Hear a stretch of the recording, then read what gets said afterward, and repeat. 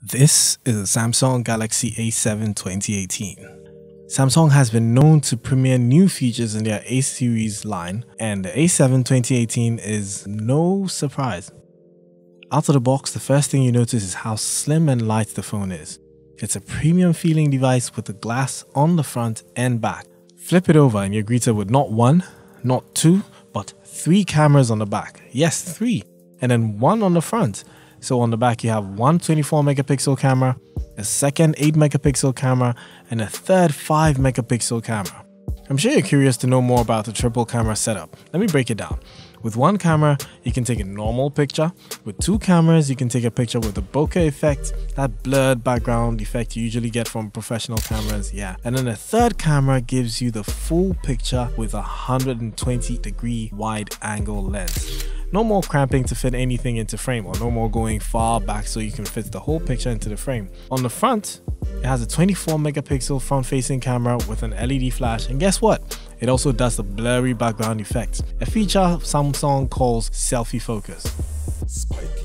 The A7 also features Samsung's Scene Optimizer technology, where the best setting for each image is applied based on artificial intelligence. So when you point to take a picture of a building, it knows you're taking a picture of a building. When you point your camera at a dog, it knows you're taking a picture of a dog. And it optimizes the camera specifically for that shot.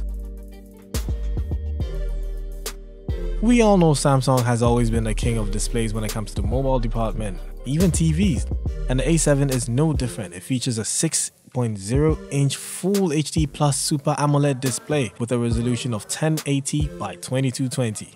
Super AMOLED technology actually gives you a bright screen with vibrant colors way better than you will ever have on an LCD screen. Even in broad daylight, the screen is still very visible. The Samsung Galaxy A7 2018 comes with base model of 4 gigs of RAM and 64 gigs of storage. There's also a 128 gig model still with 4 gig RAM, and then another 128 gig model with 6 gigs of RAM. Speaking of storage, the new A7 has 3 slots, meaning you don't have to choose between a SIM card and a memory card like you do on your previous devices. This time you have 3 slots, so you can still have both SIM cards in your phone and still have space for a memory card up to 512 gigabytes. So 512 plus 128 gigs, you do the math. As you can see, there's no home button anymore, meaning no fingerprint scanner on the front of the phone. But wait, that doesn't mean there's no fingerprint scanner, and it hasn't been moved to the back because the back still looks smooth. It's on the side, embedded into the power button. Quite conveniently placed if you ask me. When it comes to the audio department, Samsung still maintains the headphone jack, and the A7 comes with Dolby Atmos. If you know Dolby, you know what they do with sound and how their technology can transform your audio into an immersive listening experience, especially when you're using headphones. The Galaxy A7 2018 is also available in 4 colors: blue, black, gold, and pink. No fancy names here. The battery is a 3300 mAh and should give you a full day use. I've tried it for a full day. Performance when you're gaming, since it's a mid-range phone, you don't get crazy performance like you get on the S line or the Note line.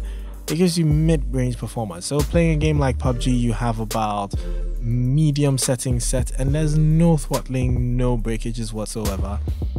It did perform quite well, and I like it.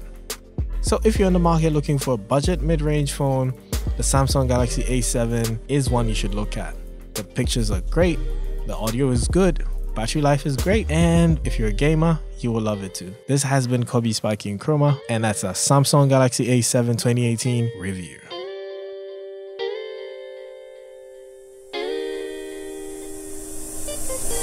Spiky.